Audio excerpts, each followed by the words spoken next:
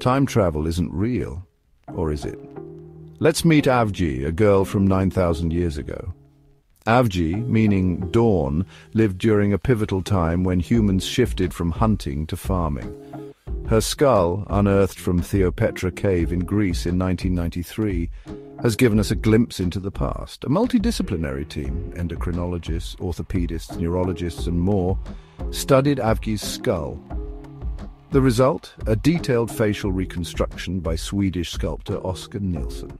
Avgi's robust features, prominent cheekbones, a heavy brow and a dimpled chin, stand out compared to modern faces.